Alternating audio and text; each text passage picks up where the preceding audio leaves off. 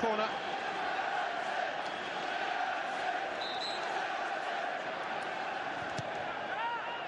Towards Patrice Evra with the headed flick on. Evans trying to turn, goes down, forced away by Skirtle. 1 or 2 afters between them. Still going on. Raphael. They find a way through to Giggs. Cooks into the far post. Reina. Raphael with the shot. Berbatov. Somehow Reina again. Raphael. Reina yet again. And now Ryan Giggs. Down he goes. Told to get to his feet.